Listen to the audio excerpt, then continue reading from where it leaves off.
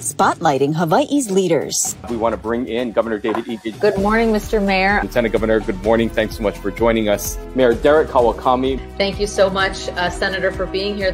Spotlighting the issues. Where is the virus right now in our community? How much is this overall going to cost the state? How are you responding to the community's concerns? Talk about the level of citations that you guys are writing. Spotlight Hawaii with Yanji Denise and Ryan Kalei-Suji on the digital platforms of the Honolulu Star-Advertiser. This episode of Spotlight Hawaii is brought to you by Chaminade University. Aloha, good morning. Welcome to Spotlight Hawaii. I'm Yanji Denise, joined by Ryan Kalei-Suji. We're so happy to see so many of you logging on. Remember to type your questions in the comments for us. Today, Ryan, we are heading over to Hawaii Island. That's right. We're island hopping here, and joining us from the county building in Hilo is Hawaii County Mayor Mitch Roth. Good morning, Mayor. Thanks so much for joining us. Good morning. Aloha. Great to see you again. Thanks so much for being here. Let's start off talking, of course, about COVID-19 and what's happening there on the Big Island. If you can provide us an update about the overall response to COVID-19 and where you guys are at right now there on Hawaii Island. You know, like the rest of the state, our numbers have been coming down. Our hospitals are in a much better position than they were just a month ago. Our ICUs numbers have come down.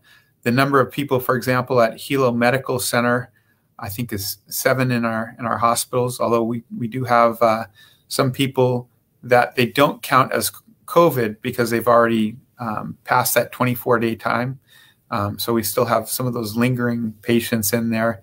But we do have room in our ICUs, and so we feel a lot more comfortable than we have in the past. And what do you think made the difference for the Big Island? Because unlike Oahu, for instance, you did not implement a safe access, you know, like the vaccine verifications for certain venues. You did limit gathering sizes. How is the vaccination rate going? What do you think has attributed to the decline in cases? You know, I think as you look around the world with the Delta variant, it seems to have gone up quickly and come down quick. And so we're kind of like every place else. But we do have a community that has taken a lot of responsibility, made their kuleana. So our vaccination rates have been pretty good. People have been taking it serious. They've been socially distancing. And, you know, our healthcare workers have been out there. I think everybody has played a part to the numbers coming down. It's just, you know, everybody taking their little pieces of responsibility and making it their kuleana. I think that's what's brought our numbers down. You know, there have been calls by some to ask the governor to implement a statewide vaccine verification system so that it is not different for each island. Of course, as Yanji mentioned, Hawaii County choosing not to go that route. If the governor decides to consider that, is that something that you would oppose, or would you support a statewide mandate overall? You know, I didn't come into this job to mandate people to vaccinate or not vaccinate. We've highly recommended vaccinations, and we continue to do that, you know, especially now as we see some of the people that have been coming into our hospitals maybe a little bit older. And, you know, most of our older communities have, our seniors, our kapunas, have already got their vaccinations, but with the booster shot, we know that they're going to be a lot safer. But as far as making it my priority to object to it, I can see if the governor does it, but I'm not really pushing it at this time. I think that we're past the stage of where we were, where it was critical.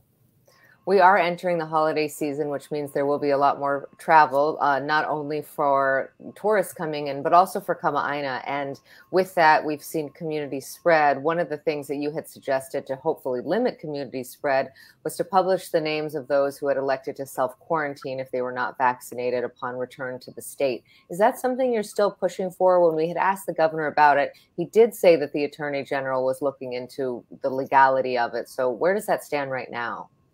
It's still with the governor and the AG, and the idea is to create, you know, a database so that it can be published. There's other things that are happening. One of the things that's happening, of course, on the the federal side, Congress is looking at the possibility of requiring everybody who travels to be vaccinated. I think if that was to happen, then we wouldn't need to have a law that would require people to, or to have this list available. I still think it's a good idea. Coming from my previous profession as a prosecutor, if we have rules and laws, we should be able to enforce them.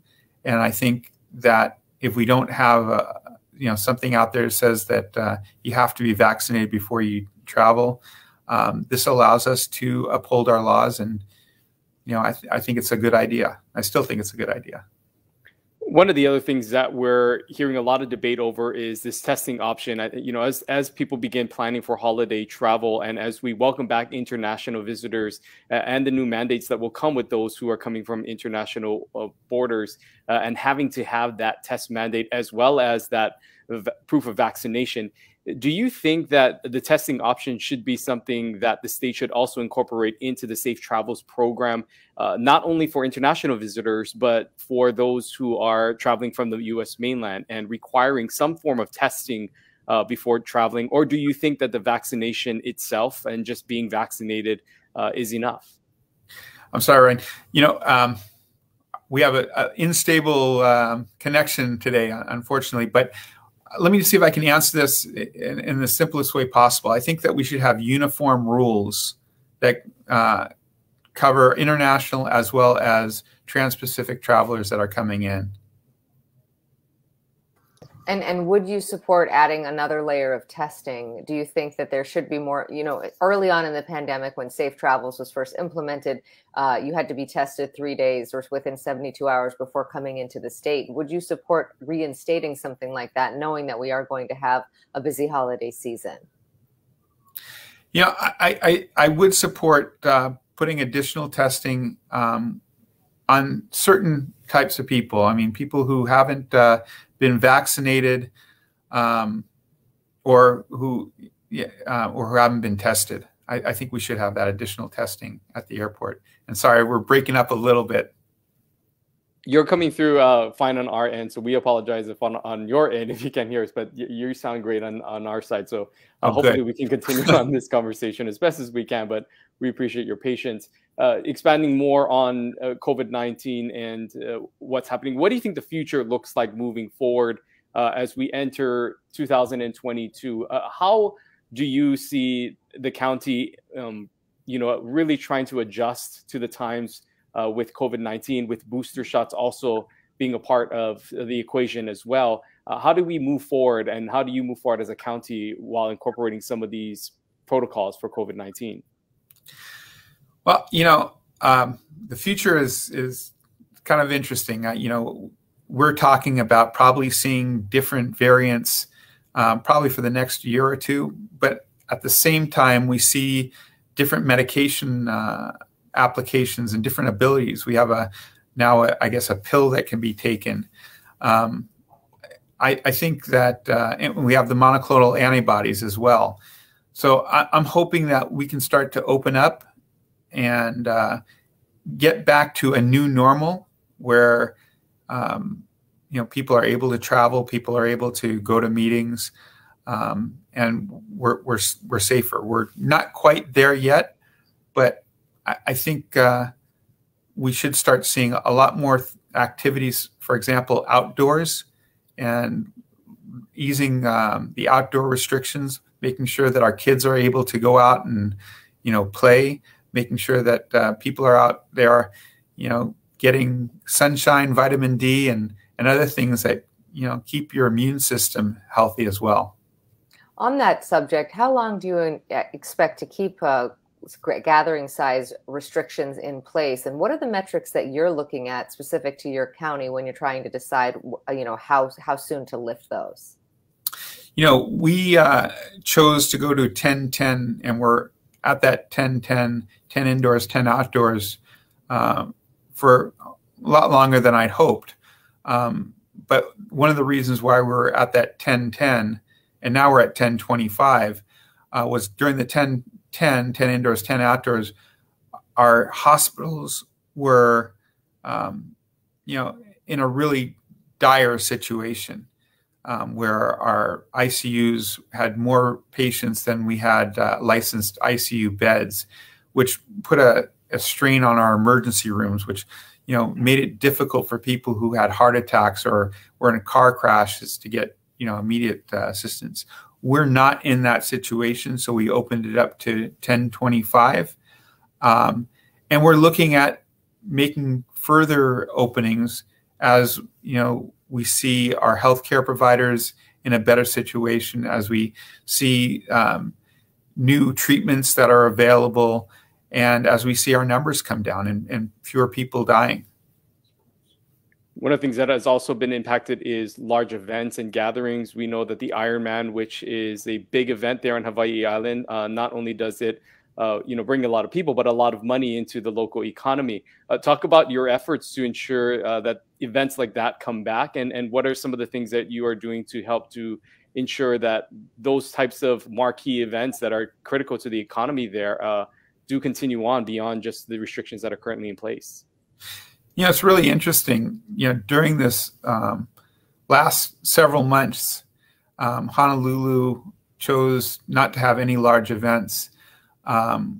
We've actually allowed large events, and large is a question how large, but we've allowed events with up to 100 people. The way we did that is people had to fill out event request forms.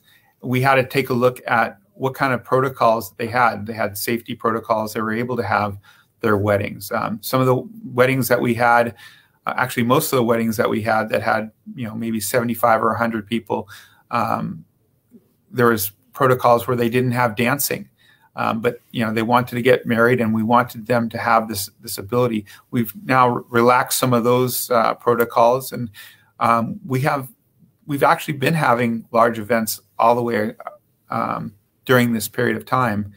We just have been making sure that people are doing it in a safe manner. And I'm proud to say that out of all the events that we had during this period where we've been able to allow for events, I don't think we've had any cluster come out of those events, because people took those protocols serious. The businesses especially knew that if they didn't, the possibility of other events happening would not happen. Now, things like the Ironman, we were in conversations with them, and unfortunately, Ironman was scheduled for the time when the numbers were really coming up, and so through mutual conversations with them, it was decided actually by the Ironman group as well as the county talking together, not to have that event, but they're coming back next year. And, we're now looking at things like Merry Monarch. And, we did Merry Monarch. It was a virtual event.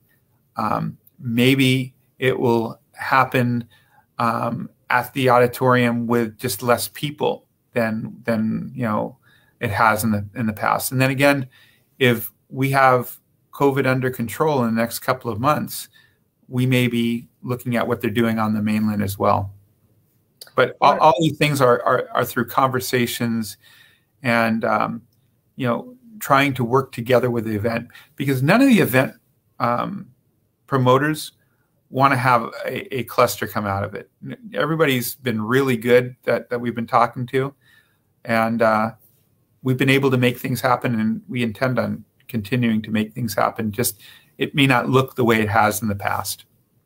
Of course, one of the things to stop the spread is testing. And Damon has a question here wanting to know, how long will Hawaii County keep paying for community testing? We know that there have been CARES Act money and ARPA funds that have been released to the counties.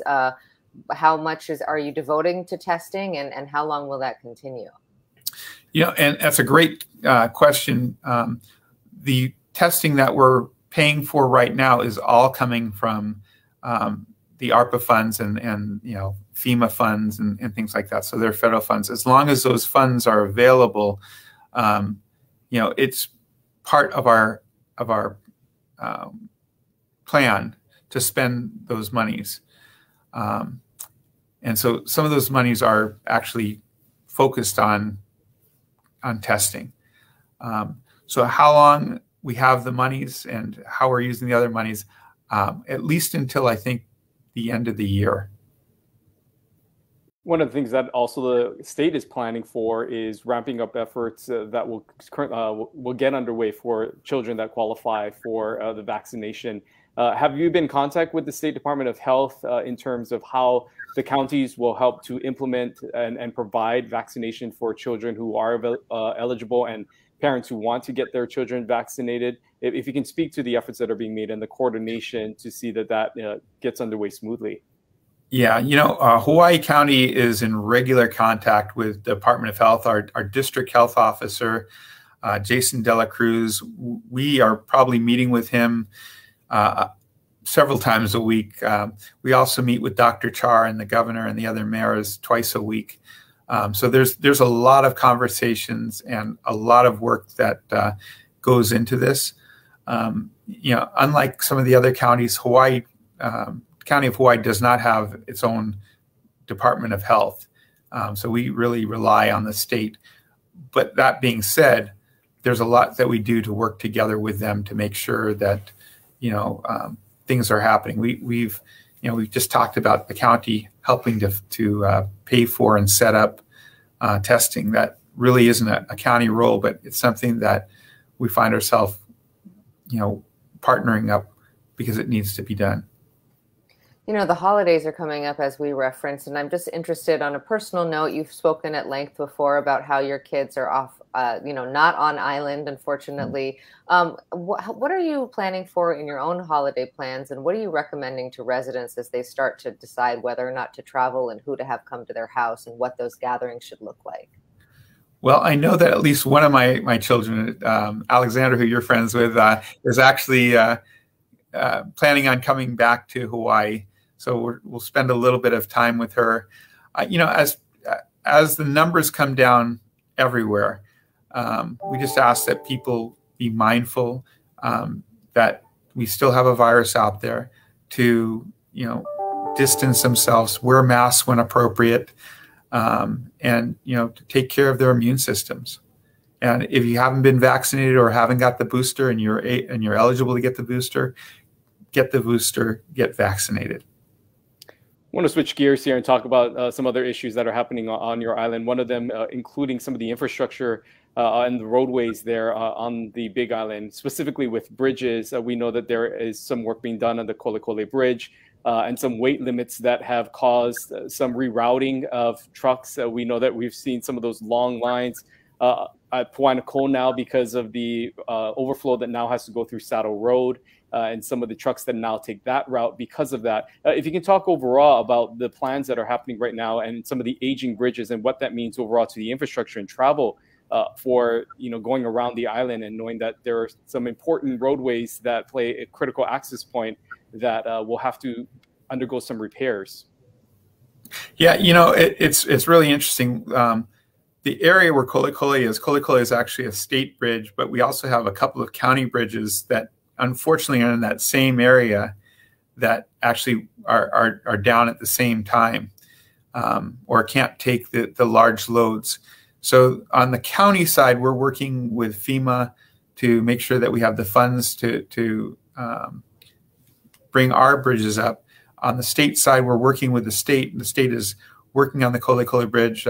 They went from 4 tons to now 12 tons, which allows vehicles to pass. They do have people who are by those bridges and allowing cars. They're working very diligently. We're hoping that they're back up in the next couple of months. It's going to cause us to close one of our parks while the work gets done. But it's unfortunate. One of the things that surprised me most coming in as mayor is how much money, how much need our infrastructure is. Our county budget's like $600 million with everything. Our bridges and roads alone, just to fix that infrastructure, were easily over $1 billion. And then you add things like our wastewater, which is probably another $2 billion to repair. There's no easy answers, but I think as with everything else, the more partnerships you build, the easier the work becomes. And this is one that the state needs to work with us, and we need to work with the state. And luckily, we have very good relationships with our State Department of Transportation. Another thing that's going to cost a lot of money, of course, is the lava buyout program. The next phase of that is set to begin. Can you talk about the level of interest you've seen from property owners there, and how you think that program is going? I was skeptical. Skeptical, I think. Skeptical. Well, I'll tell you that my words aren't coming in. Skeptical coming into this job about that whole program, but it is actually very, very well received. I think in the first round, we had 300 applicants. 91 of those have already been taken care of. There's $107 million in grant funds. We start our buyback program for the second phase today. And it is actually working a lot better, and it has been a lot better received than I thought it was this time last year when I was getting ready to take this office. And the team that is working on this, they are super diligent. They're doing an amazing job, and I'm really proud to work with them. And they've made a believer out of me. One of the things that we've been talking to all the mayors about are the changes that are happening, of course, to the TAT and the structure of what the counties can receive, and how the state will also be taking now the portion of that and allowing the counties to then take an additional up to 3% for those who are visiting through the hotel tax, and just the overall changes and what that means to the tax infrastructure of the county and the things that they have to implement. How are you receiving the news of all this new thing, this new structure, if you will, that has been passed, and how will the county manage that moving forward? Yes. I think we're in a situation where we need to pass an ordinance, and they're working on that right now, and so it's been put forward. We have about a $19 million hole that needs to be filled. And like I said earlier, the amount of funds that the county has and the needs that the county has are, miles apart. So I look forward to seeing what they put forward. I'm hoping that it just fills the needs that we have, and they don't start earmarking things, funds for different things, because our OPEB, which is like the benefits package, we were able to not pay for this year and next. But those funds eventually have to be paid. That's easily $21 million a year. And if we have a year like we had in 2019, which was the year that we did best, we'll break even. But if we have years like we had in 2018, 17, 16, 15, then we're going to be short on funds. And so it's a necessary evil. And what's really difficult is that the state really didn't give us a roadmap on how to do it. I think that a lot of the legislators thought that, oh, well, the state can collect this money and pass it through to the counties. Well, Attorney General did some research and said, the law doesn't allow that to happen. And so I think all of the counties are trying to work together to figure out what the best way is to collect. And, for some of us, it may mean having to hire more employees. And so it's a difficult situation, but I think we have to pass the bill, and I think we have to collect the funds, even at a time when that may put a dent in tourism, because some people, it may price them out of a trip to Hawaii. Yeah, I mean, just the infrastructure alone on that, having to stand up essentially a whole office to do that. How soon do you think you'll actually be able to start to collect that money? I think it will take a couple of months to pass the ordinance, and depending on how things work, it will probably take us several months to collect some of that money. And then it may take a little bit longer to figure out how to collect the rest of that money. You know, and when discussions were happening towards the end of the legislative session, and there was talks that this could happen, we know that you have publicly stated also that it not only affects the visitors, but also the Kama'aina travelers and the impact that it will have on local families being able to travel to neighbor islands, but still having to pay this higher tax overall. Knowing that this is now moving forward, are conversations like that still something that you would like to have with the legislature to see if there is a way for Kama'aina to be exempted from this additional tax, or what does that look like moving forward in the relationship that the county has with the legislature in trying to see if there's amendments that can be made to make this a stronger maybe version of what is currently in place? You know, I think it is something that we should be talking to the legislature about. You know, maybe they take that off on the state end, because each county has their own ordinances that they're passing. I think we still need to talk to the legislature about some fixes, even to what they've passed, to possibly allow the state agencies to help us a little bit more on this. We are almost out of time, but I do want to give you an opportunity to share some good news from your county going onto the world stage in Copenhagen to talk about climate change. Can you tell us about that? Yeah, you know, we've been working on sustainability since day one of our administration. We had a sustainability summit that you can see on Naleo TV.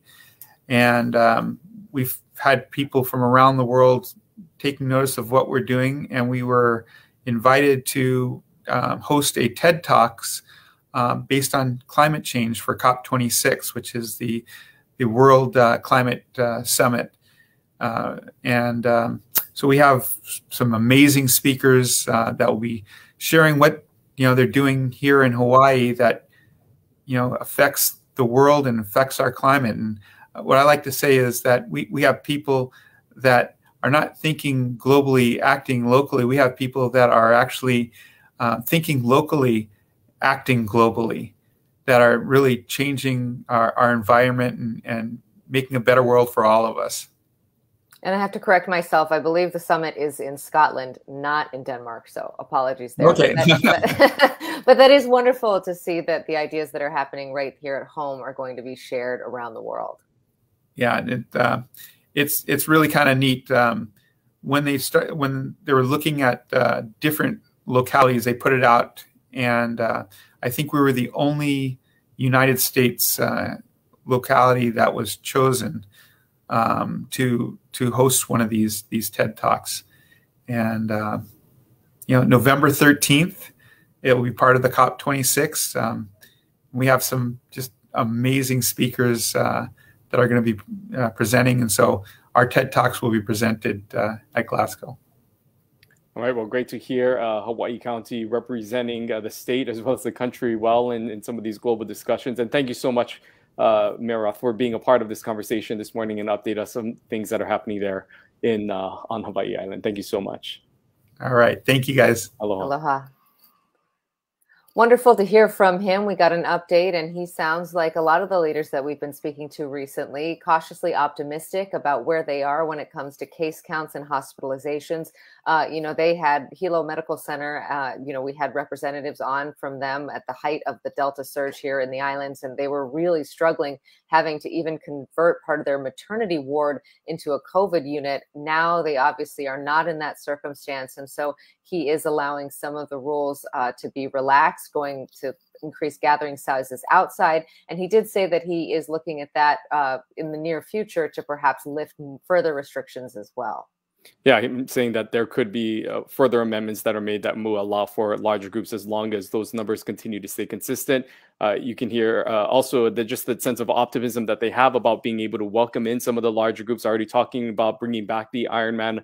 Of course, that was rescheduled because of the Delta surge during that time and the impacts that it had overall to the economy, but noting that there is efforts being made right now to ensure that they are coming back to Hawaii Island. It's such an important event there on the Kona coastline.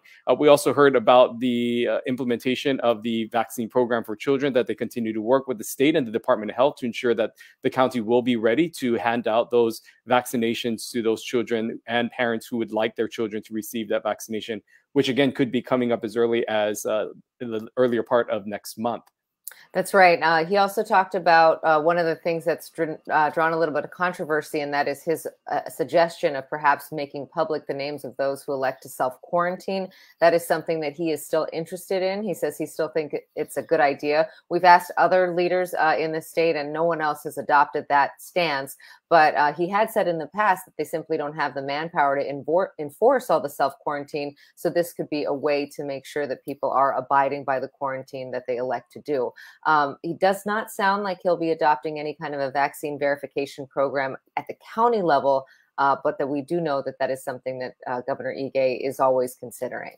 Yeah, and also just hearing his thoughts about the changes to the TAT and how the county will have to stand up some of those resources now to be able to manage that on their end, and the overall impact that some of the infrastructure issues will have on the county budget moving forward, knowing that the bridges and roadways there in Hawaii Island need some upgrades. And he's saying that they will continue to work with federal and state partners to try to see whatever help that they can get, knowing that there is a large price tag that will be attached to that ultimately also could be impacted by some of these changes to the tax structure of the TAT.